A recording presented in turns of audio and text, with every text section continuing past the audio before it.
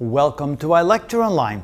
Now this one is a difficult problem if you ask to factor this. And so we're going to do this twice, once using this method, and then on the next video we're going to use the FOIL method and then see again which one you like best.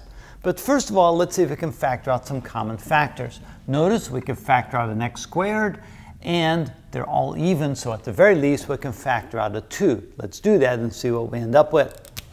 So this becomes equal to 2 times x squared as a common factor. That leaves us with a 15x squared minus 52x and plus 45.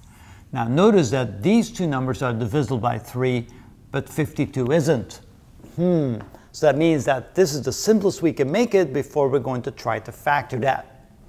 Now notice if we use the methodology here where we're going to rewrite it as 2x squared times, we separate the first and the last term, 15x squared plus 45, and then we're going to look for two numbers in here that will add up to the middle term.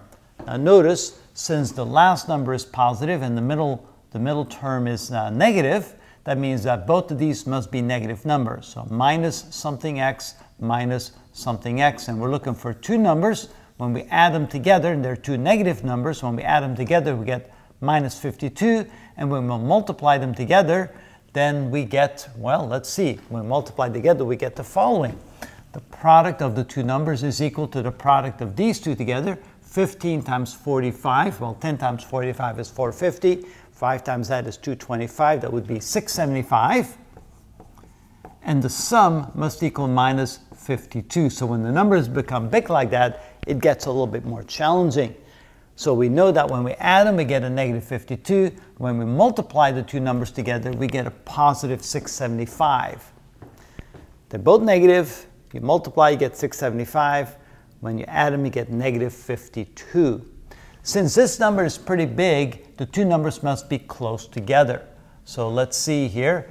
If we divide it half and half, we get minus 26 multiplied times minus 26.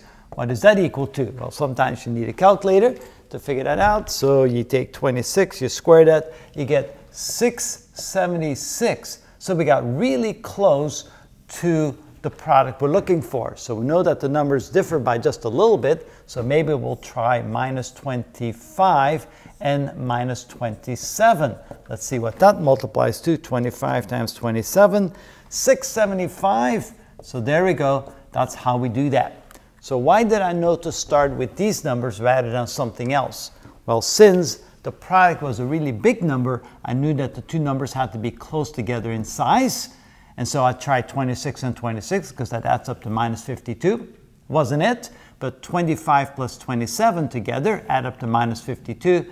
And when I multiply, I get 675. So those are the two numbers I want. So here a minus 25 and a minus 27. Now I can go ahead and group them in groups of two terms and factor out whatever is common. So this is equal to 2x squared times, so we have 15 and 25, I can factor out a 5, and I can factor out an x, which leaves me with 3x minus 5. Over here, let's see, can I factor out a, well, I can factor out a 9, because 27 is divisible by 9, and 45 is divisible by 9, and I can factor out a minus 9, which leaves me with a 3x minus 5. And notice I now have two terms, and each of the two terms contains a 3x minus 5, which can be factored out. So this is equal to 2x squared times a 3x minus 5, and I'm left with a 5x minus 9. And there's the factored form of our original problem. It was challenging, but do it very systematically will actually work. So first we factor out a common factor. Then we realize that we can write this as a sum of 4 terms. Notice that the middle term is now split up into two middle terms. We know that the two middle terms here added up together gives me back to minus 52, so the sum must be minus 52. And the product of the two numbers must equal the product of these two numbers, which end up being 675. So I started out with using 26 and 26. When I add them together, I get the minus 52 because they're both negative. And when I multiply, I get almost what I was looking for, but not quite. So I tried 25 and 27. When I multiply those together, I get 675. When I add them together, I get the minus 52. And so that was the right combination.